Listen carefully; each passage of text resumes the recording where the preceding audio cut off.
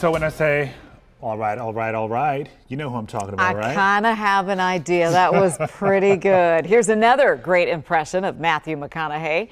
That's wax, folks, but I have to say the details are good. Yeah. The lines around the eyes, I mean, it's very real. This week, Madame Tussauds Wax Museum unveiled its tribute to the Oscar winner, and the real McConaughey was blown away.